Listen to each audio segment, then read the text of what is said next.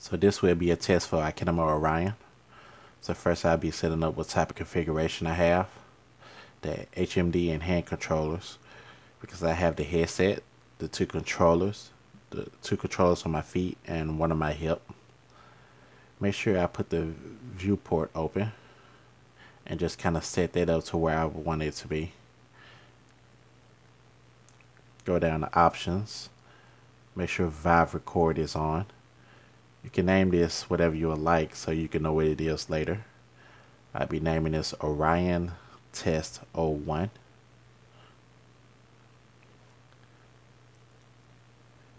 Output, skeleton. I'm not going to worry about this information right now. I just want to make sure that it's recording to FBX. I'm going to make a 10-second delay recording. Go to close, and now I'm going to go ahead and put the headset on. As you can see, I have the Vive trackers on me already.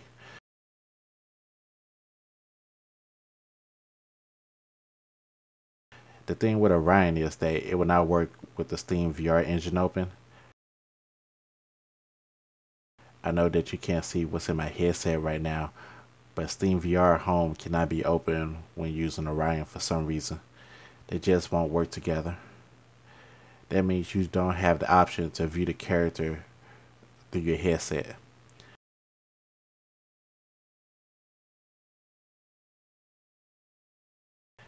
I guess if you want to go the Unreal or Unity route, you will be able to do so. You will be able to do so through the Ikinema plugin. You can use that to view through the character's eyes, but that would be a whole nother program that you would have to buy and learn. So for the purpose of this video, I would keep the headset on my head above my eyes. I think if I leave my headset up like this, the character would think it's looking up all the time. So I think I may still have to put the headset over my eyes. Okay. So you hit the start motion capture pipeline, and then you should start seeing the controllers on the viewport. Looks like my antivirus program is trying to block Orion. I'm just going to have to unblock Orion for the antivirus program. Just ignore that part for a moment. So it asks for a calibration. As you can see, the controllers, it looks like the window is viewing me from the side. I want to change that so I can view it straight ahead of the character, so I can see what's going on. So I'm just going to rotate the view. So I'm just going to rotate the viewport the way I want to see it. Then hit record FBX to start recording everything. Record FBX. Here goes the countdown. Get into your T-pose. And there you go. I'm in. The thing with Orion though is that you have to hold the controllers a certain way. Like, I think you have to hold the controllers the same way as if you're playing a game. So if I turn my wrist like this, like I would naturally be if I was in the T-pose, this way how the wrist would be. Like, you can't change the controllers or it would affect the wrist. It must be like this. Okay, I'm going to rotate around a little bit. Yes, the controllers have to be sideways. Even in the A pose, they will be like this.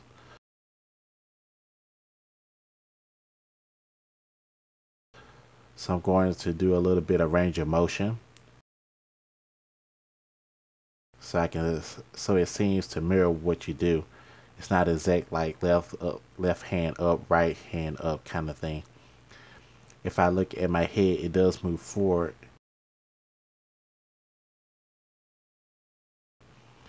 It does not look like it's doing position tracking with the head, only the rotation.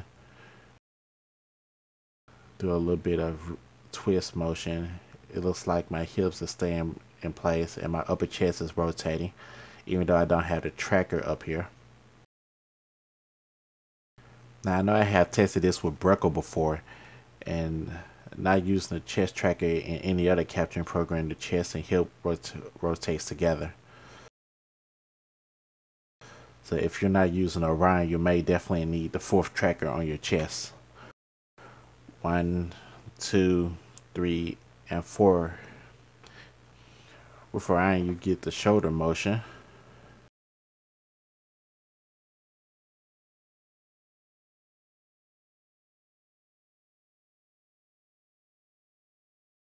Walk around. You have to watch out for that cord. Another option for Orion is that you do not have to use the headset. If you have an extra tracker, you can place the tracker on your head, and then you can have wireless motion capture. And you will not be tethered to your cord, so that would be an option.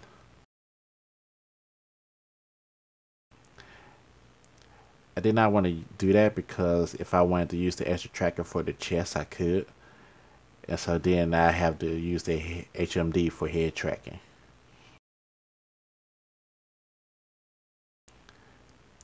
A little bit of good rotation on the feet.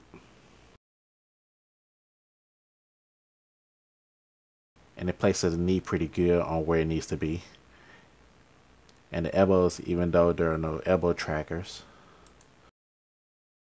It's kind of weird to do certain hand motions because as you can see, your hands are in one position but the controllers are in another position. So you have to extend your sense of perception of your hands to your controllers. So the hands of the characters is actually the controller, not your actual hands. So there'll be a little bit of an issue there. So there's a little bit of an issue with the hips when I bend down.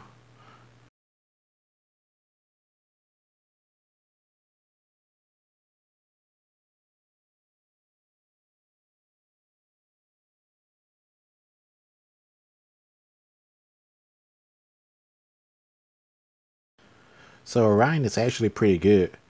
I mean, for not having any trackers on your arms or your elbows or your knees and chest and shoulders, this is actually pretty good. I have 1, 2, 3, 4, 5, 6 trackers total. I think that's 5 headsets, and the Vive system costs about $5.99 now by itself. These trackers are about $100 each by themselves, so that would be $6.99, $7.99, $8.99. So actually about 4, so that would be $9.99. So that would be $1,000 for a motion capture system. And then you would have to pay $500 a year for Orion. That's not bad. I'll be comparing all of this to Ipisoft. Ipisoft standard license, I believe, is $375 a year. All of this does not sound too bad if you're doing this professionally. If you're more of a hobbyist and you don't use it that often, you may run into the issue of your license running out at the end of the year before you know it. And then you have to pay another $375. And then you have to pay again when you are ready to use the software. Whereas with Orion, it's pretty much the same, but it's a little bit more expensive at $500 a year. Which compared to Ipisoft really seems like a way better option. Plus the cost of hardware for Ipisoft is a lot cheaper as well. I think you can go the Kinect 360 route, and I think you can get them off of eBay, or you can go to a local GameStop and you can get a used Kinect for maybe 30, 40, or 50 bucks. So that'll be $60 to $100, and you need to get the old one with the power adapter and maybe some cheap tripods as well. I think I got my tripods off of Amazon for maybe $23 each. So if you round it up to $25 each, that would be a total of $150 compared to $1,000 for the Vive setup plus $500 a year for Orion. So I'm not sure if I'll be paying $500 a year for it. Ipisoft also has a 3-month rental service where you could pay 3 months for service. That's a pretty good idea. I have used that option before, but again, if you don't use it every day, you run into the issue of running out of time if you don't have the dedicated 3 months to record. By the time you're finished recording and capturing, then you come back later after your license expires and realize that you have some mistakes in your recording and you have to go back and do it again.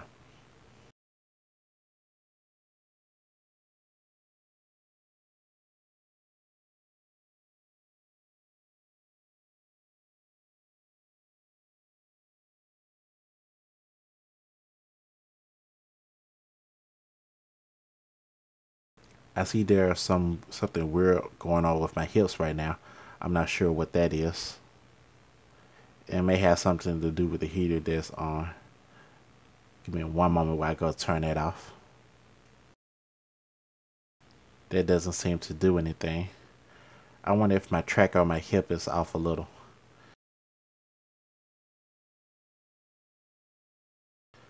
I'm still not sure why the hips are off center like that. Yeah, I'm not sure what's going on there. Maybe once I export it into my 3D package of choice, I can look into it more and do some cleanup. There's something else you have to worry about. Ipisoft does help with a lot of cleanup, where it appears there would be a lot of cleanup to be done with Orion as well.